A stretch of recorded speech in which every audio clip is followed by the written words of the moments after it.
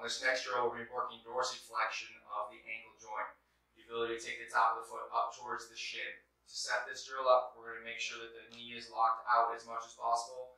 It does not matter that you're totally straight, it just matters that whatever angle of the knee joint you create and start with, it is maintained throughout the drill. The foot will start pointing down with our toes slightly curled to ensure that the toes do not participate in the extension.